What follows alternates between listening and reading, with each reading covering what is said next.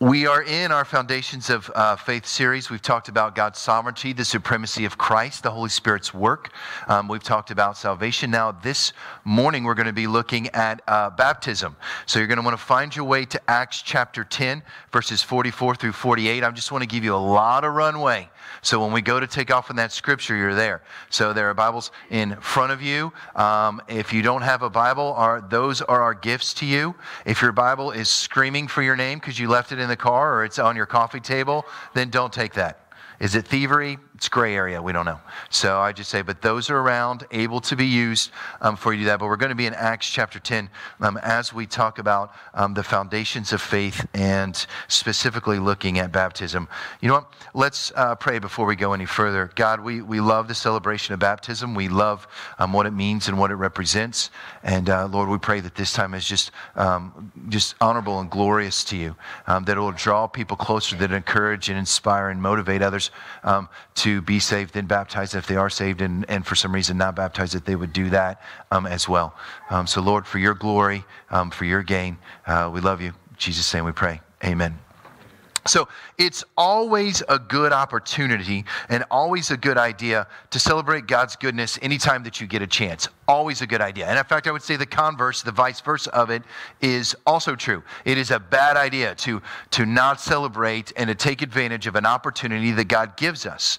For instance, when you're thinking about, since we're talking about baptism, and we look into this, what do you remember about your baptism? So those of you that are here today, that are saved by grace through faith, through Christ alone, what do you remember about your baptism? Who was there? Was the water freezing because the pastor was grumpy? Who helped to do that? Did you go through the motivations in those things? I mean, I remember my first baptism. I was at the small little home church in this town I grew up in, Trenton, Ohio, and you know what? This is going to be even better. Let's look at a picture of me at my first baptism and only baptism. So before the internet, before hashtag internet remembers everything, there was hashtag mom keeps every photo ever taken of you. So I don't know how my mom figured out I was doing baptism this morning, but she sent me this picture. I know it's a little hard to see. Let's just say what everyone's already thinking. Handsome. What happened? I know you're already thinking it. So let's just go there. Okay, I'm comfortable enough in my manhood with the beard and the goatee to say that. But this is also the same day that my little brother Seth got baptized. She sent me that picture. She sent that. So let me just point out some epic do's and don'ts of baptism that come out of this picture. First epic don't do: white T-shirt. Now, fortunately, I was jacked. So it didn't really matter, right? Because you come up out of that and you're like, boom, I'm 18. What's up? Baptism. I love the Lord, right? That's one thing. The next thing is that I remember about this is the genius of the design. So what happened was it was covered up, and you didn't see the baptism all the time, but there is, as you can see, a little stair behind there. That's Pastor Ron Reynolds. I remember him. He was a pastor there, the senior pastor, when I was a teenager, and we had a baptism Sunday. This is also the same altar that I got saved at, which is this is just my whole deal. My church had one Christian concert in its entire existence, and that's what I got saved at. Christian concert they had. Name of the band, Brian White and Justice. Probably no one knows that name. You went to school? Holy smokes! Do you know him? Oh my goodness. You need to see me after, because I got saved at the concert. Jesus is real, y'all. I mean, I've got the sticker from that concert. I went all out. I was like, give me the tape, because that's how old this is. The CD, I've still got it. Dude, Nathan Swartz, you tell Brian the next time you tell him. It was okay, I want to tell the story a little bit, because somebody here actually knows him. If you ever talk to him again, he gets up there and he goes, hey, God's a loving Father, and he loves you and he wants you to be saved. And it was like in this intermission, he was doing some riff, and he's like, look, if you'd love for Jesus to be your Lord and Savior and God to be your Father, then why don't you just come forward and accept that? And so it was right here on the other side that I came forward and knelt, and then Brian came down and he prayed with me, and I accepted Jesus, my Lord and Savior. Totally freaking my mind out that you know him and that you're there. We are on a big rabbit trail right now, but I don't even care, because I will never see this guy or ever meet him ever again, but he was the instrument that helped me get saved and find Jesus Christ. This is Trenton Nazarene Church in Trenton, Ohio, which is a small town, very small town, one stoplight, really pretty small. But I was 18 years old. This was briefly after I got my call to ministry. Another epic don't is forgot to hold my nose when I did this and went back. So immediately just cleansing happened in the sinus cavity, right? Because the pastor holds you down till your eyes get big, then he pulls you up. So I was like, ugh. So anyways, it was a great celebratory experience. I still remember it. If I remember correctly, the pool's right. Oh yeah, this right here. You guys remember those office mats that they would put down, those plastic ones that had the spikes of death underneath? So we were like, here's a good idea. So we laid those down, and then there was a little carpet. But this was death when you came out of that baptism, man. It was so slippery.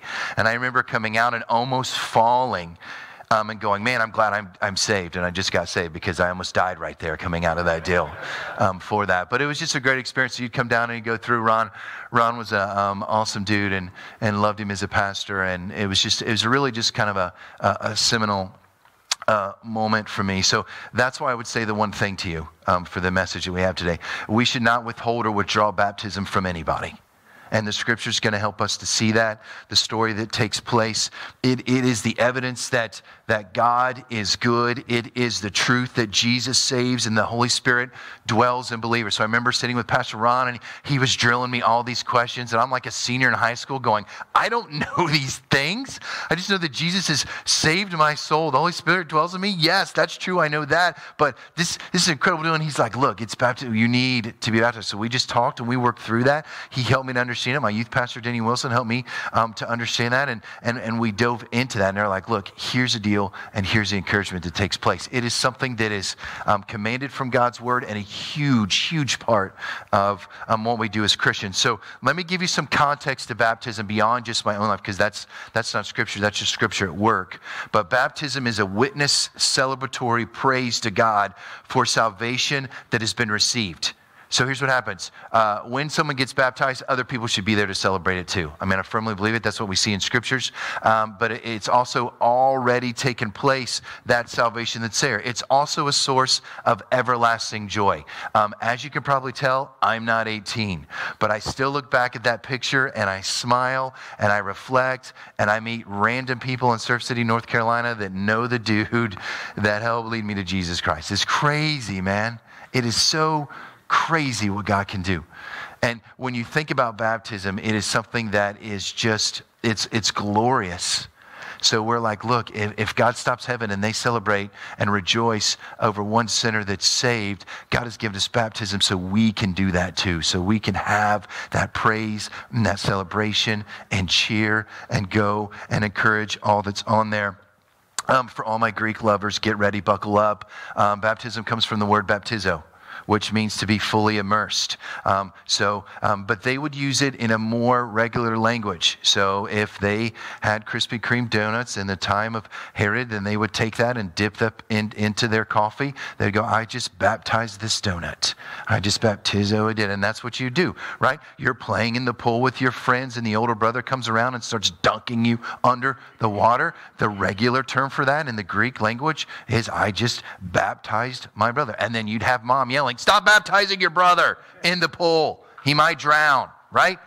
But what we see with us from the Old Testament and the ritualistic purifications that take place, they were immersing themselves in that. In fact, they found on the outside of King Herod's wall, where he built the temple in Jerusalem, 100 purification pools. Because at the time of Jesus, when baptism was happening, in order to participate in any of the feasts, which we talked about weeks ago, or in order to enter the temple, you had to go and fully immerse yourself into water, into the Old Testament traditions, to cleanse yourself before you came in.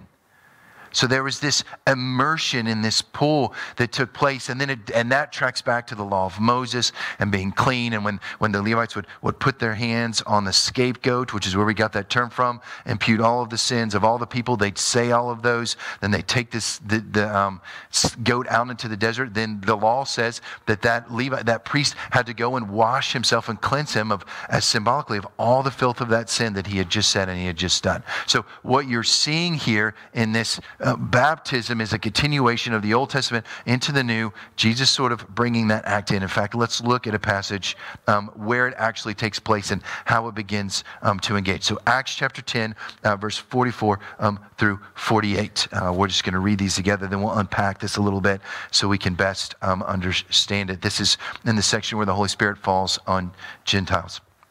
So while Peter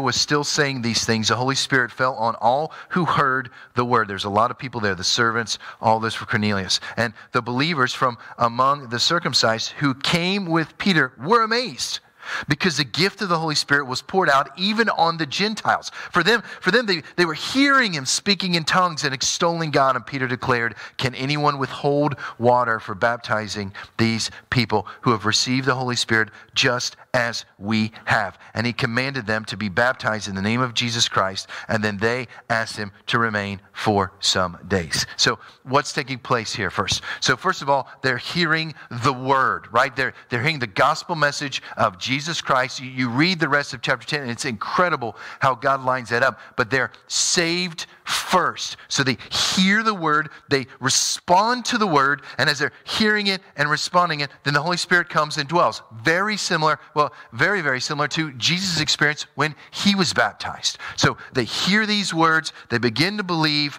and then in verse 45, it talks about how the circumcised who had came with Peter, right? Because they're bringing other people with them. Peter's got other crowd there. They're experiencing this. They're celebrating it, and they were amazed, as in amazed in the term of rejoicing, like, wow, this is incredible. This is fantastic.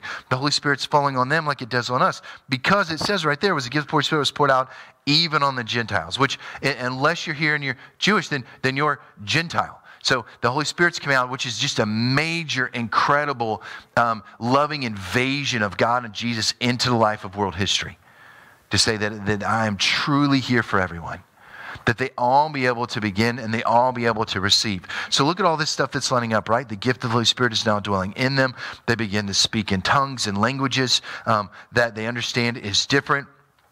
They're extolling and proclaiming God. So then Peter declares, and he comes to this part and he's like, look, here's the deal. Can anyone withhold baptism from these people who have received the Holy Spirit just as we have? Which was a problem. That's what was happening. They were withholding ritualistic rites from the Gentiles. But more than that, they were just saying these people aren't ready. They're not good enough. They're not right enough. They're not done enough to be baptized, to follow along in that. And in the book of Acts, we really see baptism in the form in which we understand it now. The importance and the pressure of it, and really the immediacy. That's what you find. You find a lot of immediacy. So someone gets saved is ASAP. They want to get as soon as possible to be baptized. Now, let me make this very clear. Well, let me say this. Let me just ask the question that's on the notes so type A people stop sweating. What is baptism? And here's how I would just define it. Baptism is an outward expression of your already inner faith in Jesus Christ. You wouldn't put baptism in front of salvation. It comes after. Now, how that happens and how quickly that does, hopefully it's sooner rather than later. But baptism, as it's said here, and you see it's an expression of the already in faith. Even in the Old Testament, people who immersed themselves for purification before they entered the temple or participate in the feast were already believers. Like you wouldn't participate in the feast, you wouldn't go to the temple to worship unless you were in the faith of Judaism. You wouldn't. And the same is true for us. Baptism is an outward expression of your already inner faith in Jesus Christ. It's that celebration to say that I believe and he saved my soul. So you get the message of John the Baptist. You get the message of Jesus. Repent and be baptized.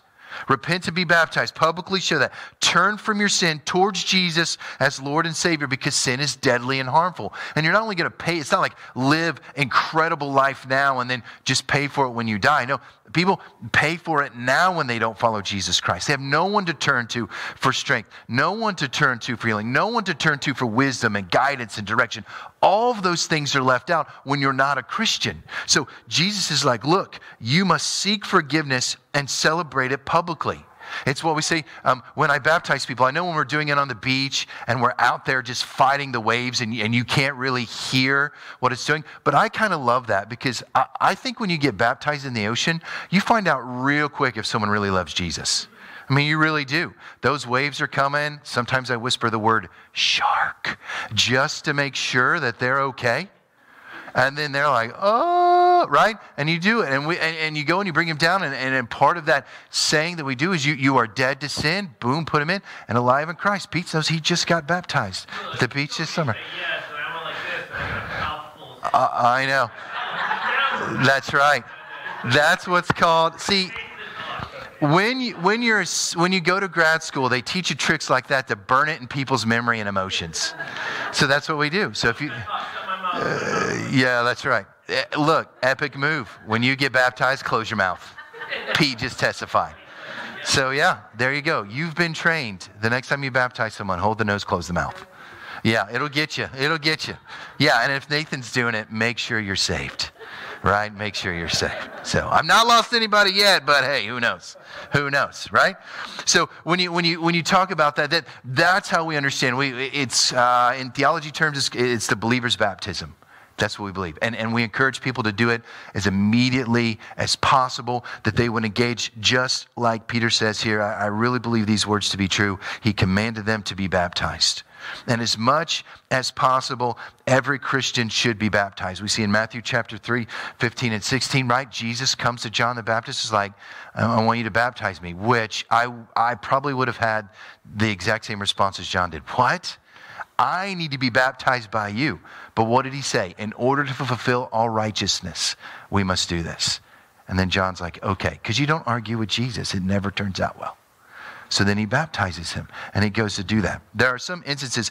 This is one of the reasons that I believe in a believer's baptism, and I believe wholeheartedly in what the Bible has to say is because there were people who were saved that weren't baptized that went to heaven. Probably one of the best examples is the thief on the cross. Right? The thief on the cross who Jesus turned to him and said, today you will be with me in paradise. Now they didn't unnail that guy, baptize him, re-nail him, and then he die. But he had that conversion. He had that experience. But what you do see is for all that are able to be baptized, they are. Remember when Philip is walking alongside, I was just talking to Tim about this on Thursday night, when Philip was walking alongside the guy that was reading the scroll of Isaiah, and then he's like, why shouldn't I be baptized? Then he looks and goes, look, there's water. Let's do this right now. So he jumps out of the thing. Philip baptizes him. As he's baptizing him, Philip's taken away, teleported, transported, whatever you want to call it, by God to another place. And the dude just immediately does it. And that's what you're finding in Scripture. For those who become Christian, to seek baptism really as soon as you can, as quickly as you can, to portray that, to put that out.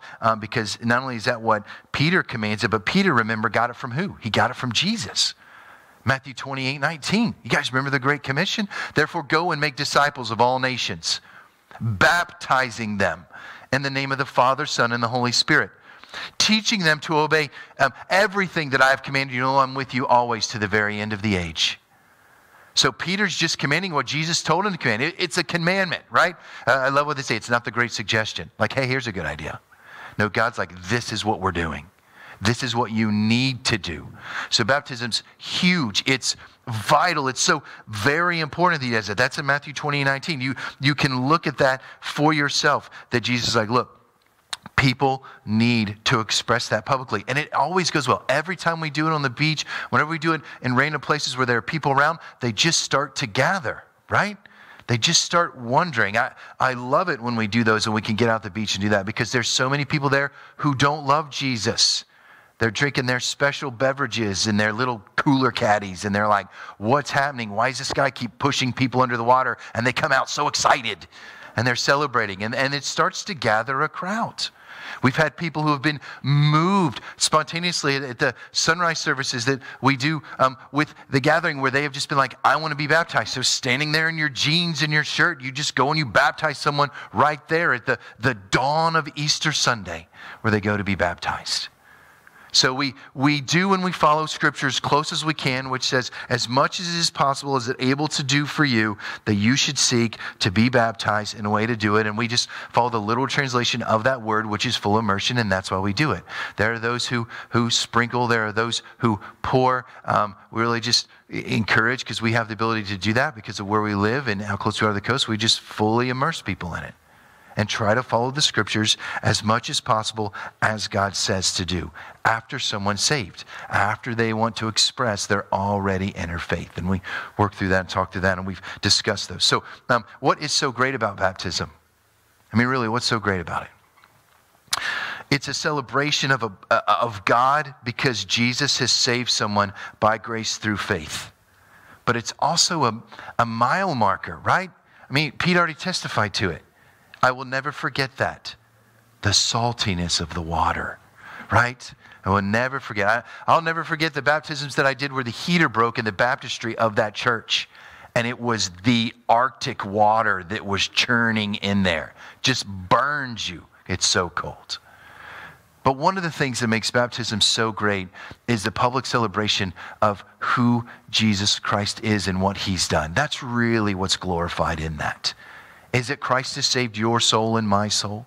He saved all of our souls. He desires for our souls to be saved if we're not. So people cheer for strangers.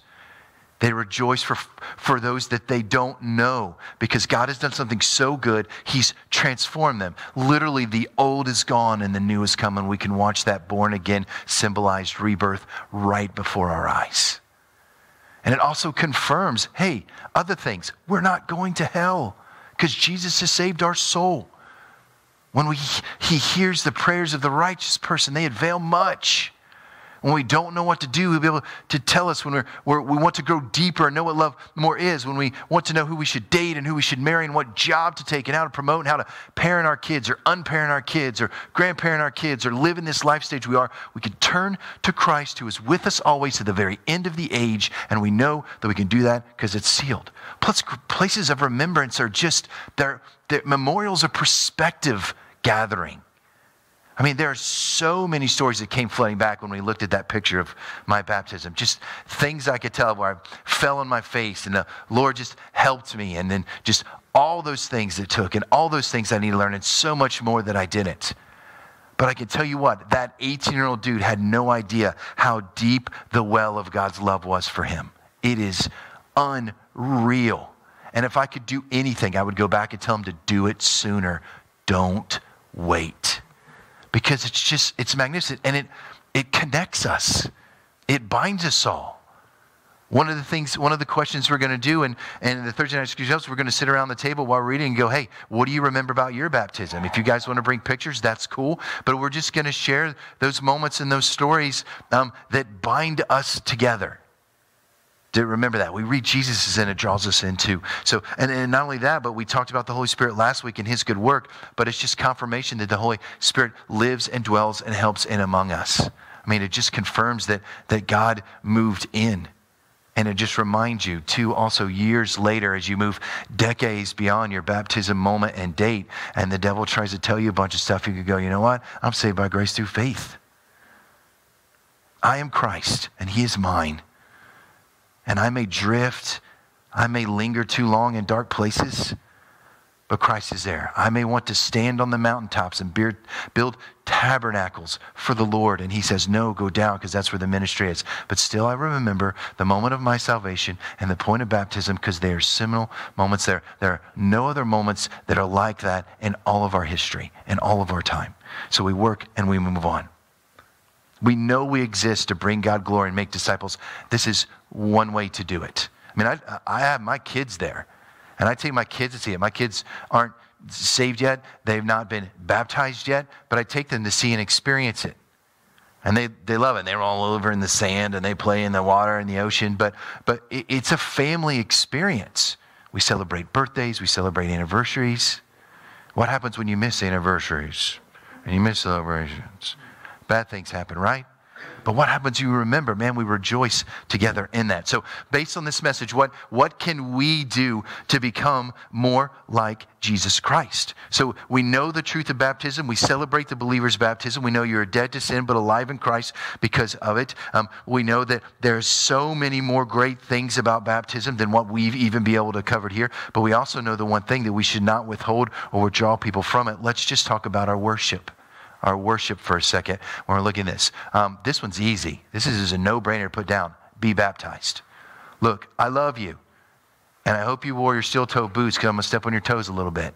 If you're sitting here today and you're a Christian and you've never been baptized, then you need to, more than need, have to do it. It's commanded by Christ himself and passed down through all of the ages of human history. Talk to any of the New Testament people, they would say that's true. Be baptized. And I would say that to all of you watching online as well. Get to your local home church, go there and say, look, I need to be baptized. I've never done it. If you're a Christian, you need to, you should. It is a part of the faith. It's commanded, and we are called to do that. And if you're not saved, if you haven't accepted Jesus Christ as your Lord and Savior, you've not confessed with your mouth that Jesus is Lord and believed in your heart that God raised him from the dead so that you might be saved, because with your mouth that you confess in your heart that you believe, then I would say this: when that moment comes for you to be saved, which could be right now or in the next few minutes, then immediately find a place where you can go and be baptized. Just do it. Just wherever you can find that, and talk to at that moment and go, where do we do this? How do we make this happen? So as part of your worship, I would do that. If you're already baptized and you're like, shoo, I'm glad I'm already baptized, I would just say as part of your worship, just remember, it's not going to hurt. I don't know. Maybe you call your mom and be like, hey, you got any pictures, secret pictures of me being baptized? Just remember that and rejoice in that. Or share that with others, because it's huge. Now, when we're out in community, what can we do? Now, when you're out in community, no matter who they are, invite others to attend baptism with you, man. Just cast the net wide. Celebrate with others when someone gets baptized. Because you guys know when we do beach baptisms, we always hijack the gatherings parking lot. That's what I got to say, right? Oh, I'm sorry, you can't park here. For baptism? Sorry, Pastor Bobby, what are you going to do about that? So we always say, that's what I tell you, hijack it, park over there, then we walk over. And as we're walking over and people are like, hey, what do you do? I'm like, what are you doing here? And they're like, oh, we're here for vacation. I'm here for baptism. Come on over. Come on over. Or let's find a place where people are. So some of you guys will come in and you'll gather in sort of a low populated area, and I'll just sort of shift like 10 yards to where there are more people. But you invite others and you celebrate with others when someone gets baptized. I mean, I've been baptized, like people are celebrating. I'm like, wow, you're celebrating. And they know that person didn't drown. That's why I'm celebrating. Yay, they didn't drown. Whee! But I would encourage you to invite others. Typically around here, you know when they're going to happen. Not all the time, but you tend to know at least the summer one when we do the summer baptism is coming. And it's a great way to invite people. Let's come to the beach and do that. And we'll bring sunscreen or whatever we need to do, or blankets and Snuggies if it's cold, and we'll do that too. So invite others to attend baptism with you. It's a great way, because it is a celebration. Here's a good way to serve others, serve God. Be ready as a Christian to baptize. When someone wants to be baptized, don't wait, do it ASAP.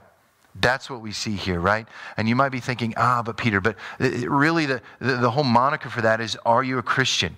And here's what I'd say to you. If you're with someone and you're talking to them about Jesus and they get saved in that moment because Jesus does a good work, then I would say to you, and I would encourage them strongly, I would lean heavily, I would auto-lock the car doors and the house doors so they can't get out, and go, look, we need to handle this baptism deal. And just go and do it. Get out there and baptize them. Don't worry about calling me or somebody else other than to come and be a part. I'm not saying that. But don't withhold or withdraw baptism because you don't think you have the right person there. If you're a Christian and you've been baptized, you've been saved by grace, I would say, just like Philip did, don't wait. Because if you're saved, you're a disciple. If you're saved, you're a child of God, and you can do that. Other people may believe differently about that, but this is the thing about it. It's about what makes baptism awesome, because you're there? No. The Holy Spirit's doing all the work. God's done all the work. Christ's done all the work. You're just the mechanism for that. So I just encourage you to not put that off, because you never know. You never know what might happen. So I guess the overarching with that is, when it comes to people being baptized, I just want to do it as soon as I can to that, to the point of their salvation as that works. And then multiplication kind of rolls out of that, which is encourage others to be saved and baptized. The Great Commission. Go and make disciples, baptizing them. So when you find yourself in the midst of someone, you encourage them to be saved.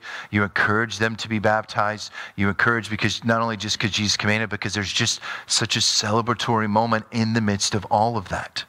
So I would encourage you to encourage others to be saved, right? Salvation is a free gift of grace through no works of their own. It's so no one can boast. It's freely given. It's Joel 2:32. Just call on the name of the Lord and you shall be saved. So you can offer that freely. And then when they do that, celebrate that. And sure, on your way to wherever that's happening or as that took place, go, hey, give me 10 minutes. I'm going to text some people. See if we can get them here to kind of help do that. So we can have that make happen and have that take place. And just encourage them in that midst to go in there. Because the glory and honor isn't for you. The glory and honor is for God to celebrate what he has done, the goodness that he is. So how do we give God praise and credit? We baptize people after they're saved. That's what a believer does. So let me remind you of the one thing as a good kind of segue here. We should not withhold or withdraw from baptism. So when we say withhold, we should give people the opportunities as much as possible to be able to do it. I mean, we've got a body of water right here. And anyone who gets baptized in that's going to love Jesus, because I can tell you, those turtles in there are monstrous. One came out and I was like, you were left over from Noah's Ark. That is humongous. I will step across this on there. But you take those advantages, just like Philip, and I love that, but you also don't withdraw from it. And when I say withdraw, you might be a Christian here watching online, or maybe you find this video years from now, if the Lord tarries, and for some reason you've just never been baptized. I would say, don't wait. The tough challenge is the salvation part, only in as much as you publicly coming forward and just saying, I'm ready to be saved. Jesus, forgive me of my sins, and admitting you need him and you're wrong and you're wretched, and allowing him to transform you into his child of God. But after that, it's just celebratory. It's celebratory. Baptism is meant to be enjoyed and loved. So I would say to you to not withdraw. If you're here today and you're like, I've never been baptized, I've never done that, never been immersed, then I would say, get with me after and we will handle that as quickly as we can. And then if you are someone's baptized, just remember and encourage others. So here's